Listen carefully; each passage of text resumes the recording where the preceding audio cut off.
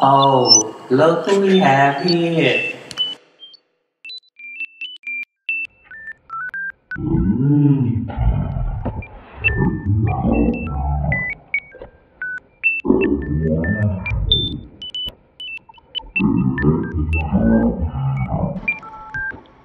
This too shall pass.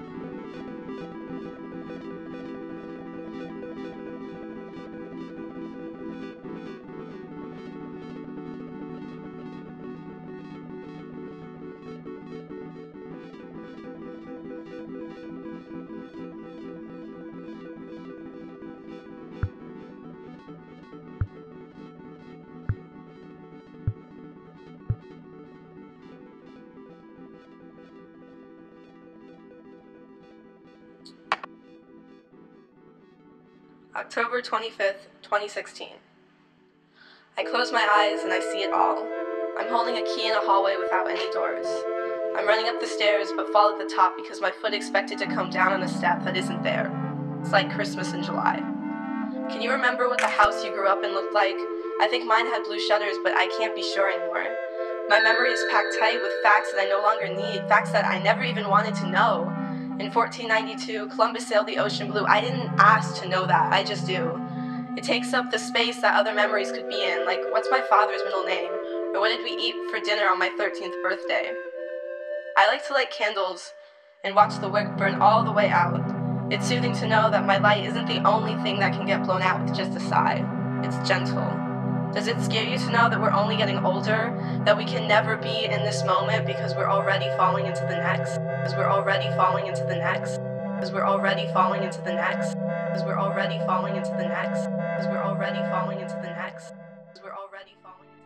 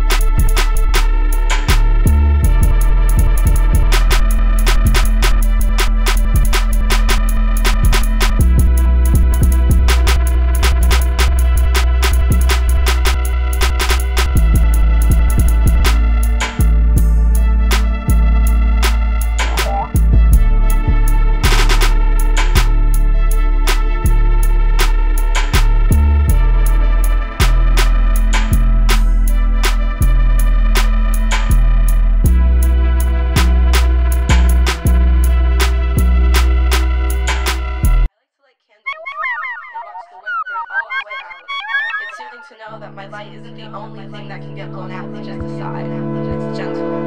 Does it scare you to know that we're only getting older? That we can never be in this moment because we're already falling into the next? I look at pictures that my friends have sent me and they say that we're all still young, frozen. Can we live on forever in the memories of others, in the photographs taken at peak moments of ecstasy, or are these pictures themselves little moments of death? And when we look at pictures of ourselves, it's suicide knowing that we hold a version of ourselves that will never live again. It is a moment of pure religious pain to see the self as it will never be again.